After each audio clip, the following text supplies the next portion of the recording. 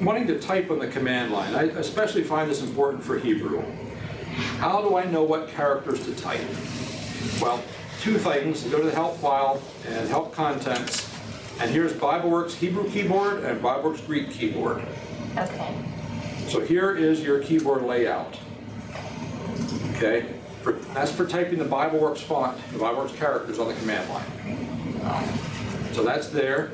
You can also access this under Tools and Interface Settings, BibleWorks Keyboard. Now one nice thing here is it has English and it has Greek, the Hebrew. If I just click on the characters, notice the command line, it will automatically enter them in for you. Okay. Notice it's red because there is no such a gibberish word there in the text.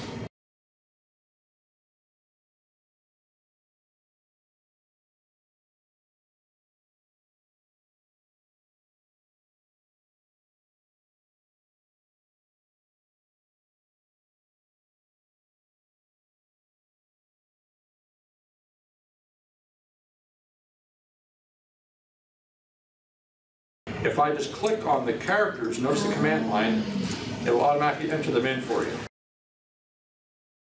So that's useful to have that as well. So I can use that when you're typing. So you don't have to install a separate Hebrew or Greek keyboard? No, no.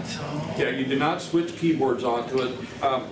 There's one exception. If you want to type using the Israeli keyboard for Hebrew on the command line, then you do need to install a different keyboard, and there's instructions in the help file how to do that.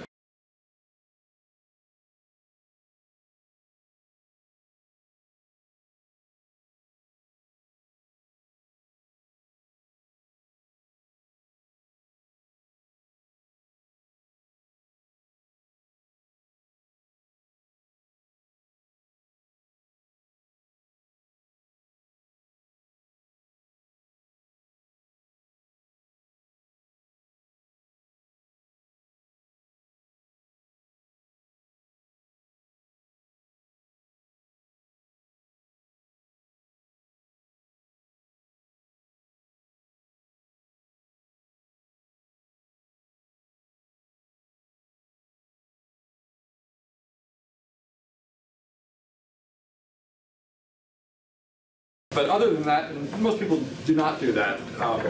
The BibleWorks font really fits with English users, English keyboard very well. So most people, this is probably the better way to go.